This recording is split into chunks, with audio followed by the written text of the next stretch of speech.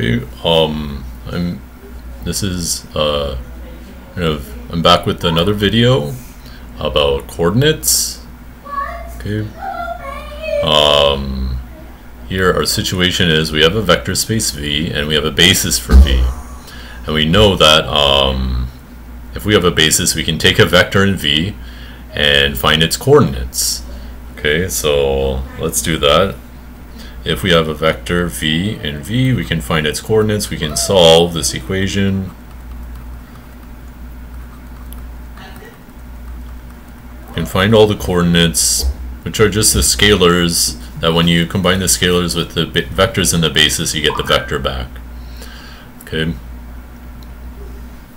Now we know,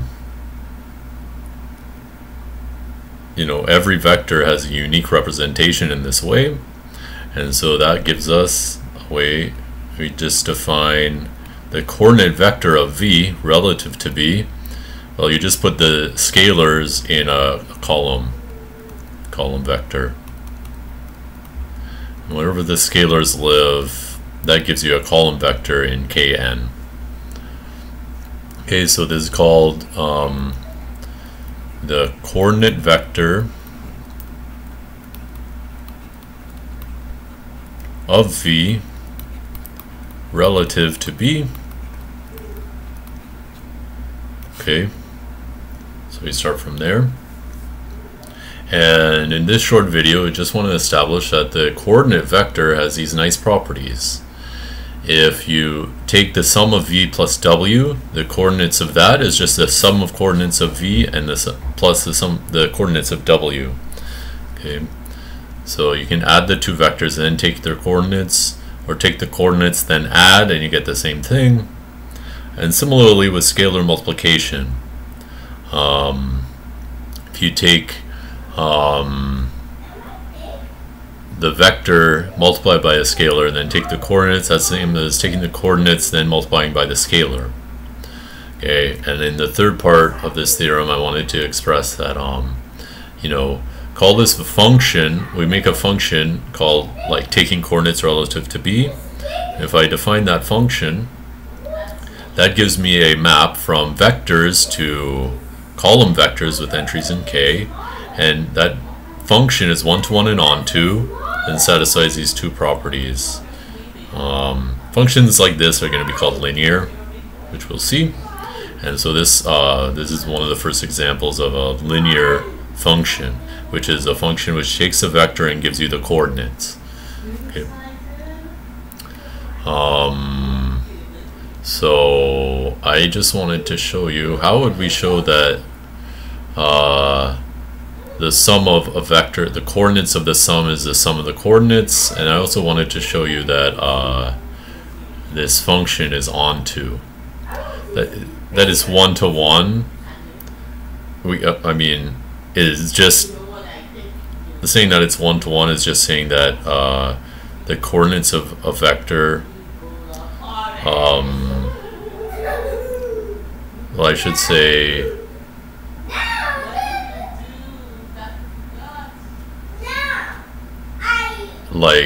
what it says is that two different vectors have to have different coordinates.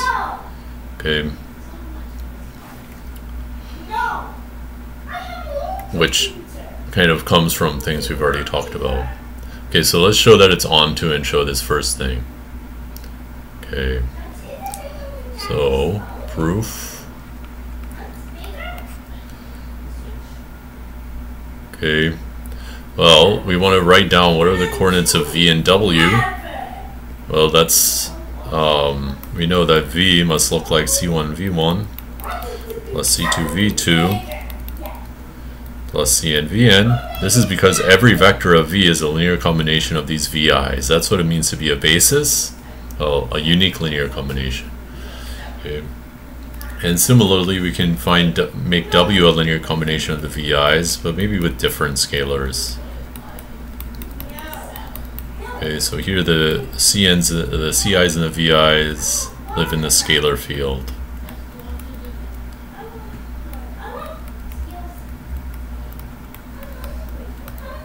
Okay. And now to find the coordinates of v plus w, well, we just take these two equations and add them up.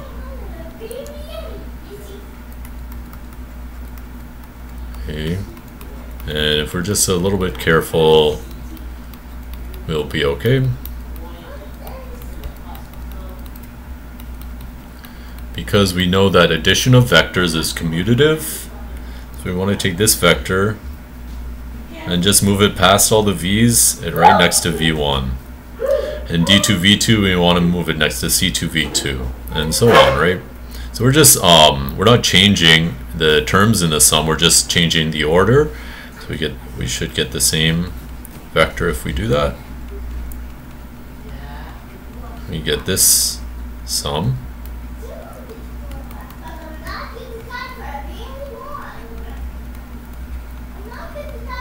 Okay, now let's just group them in this way. This is by, we can do all these things by associativity and commutativity. Okay, now the distributive law says that this vector is really c1 plus d1 times v1.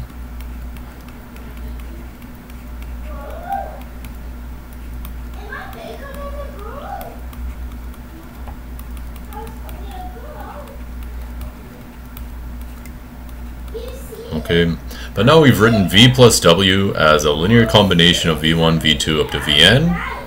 So the scalars that appear, they must be the coordinates of v plus w.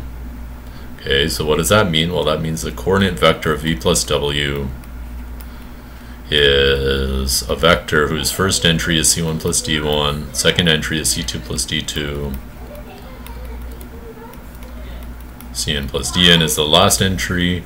Of course, this is just the sum of two vectors. The first vector is just the c's, second vector is the d's,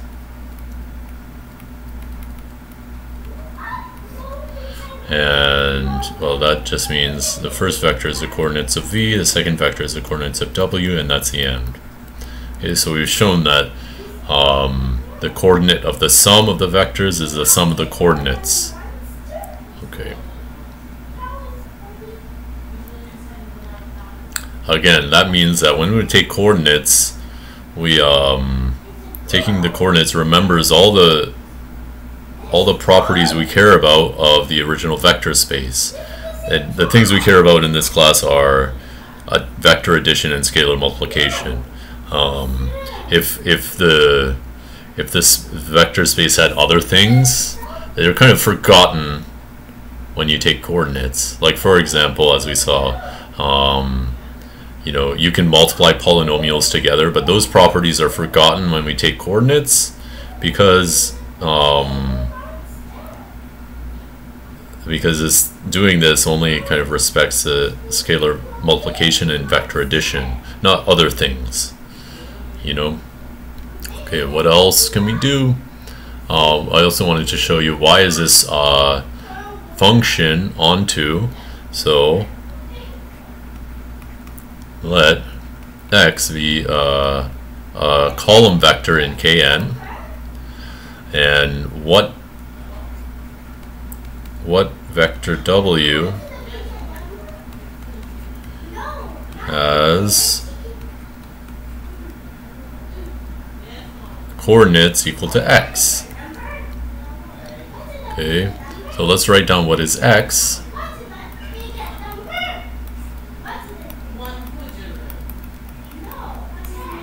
Okay, then we'll take w equals, okay, I'm going to leave this blank for you to think about.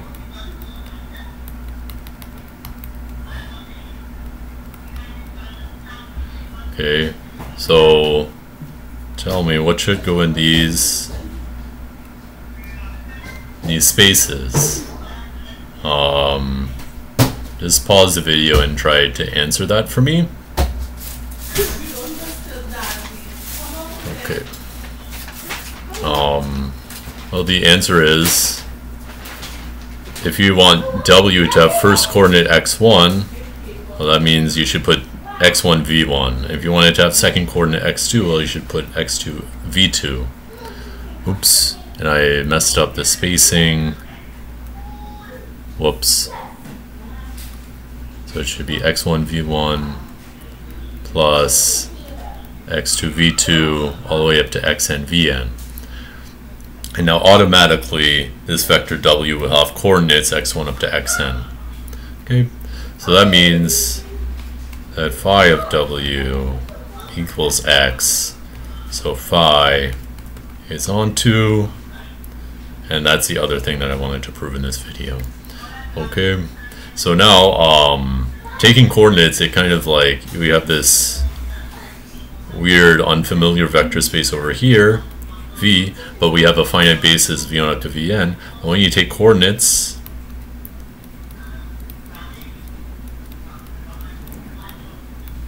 once you do the work of finding a basis and finding out how to take coordinates, once you do that, you land in a very familiar space, okay, and like column vectors. Okay, that means like whatever vector space you care about, you only need to worry about really column vectors with you know, in Kn. Okay, of course, if the vector space V has other properties like angles or something, well then we need to take further steps to preserve like whatever properties of V. Like if there's other important things you care about V, like maybe it's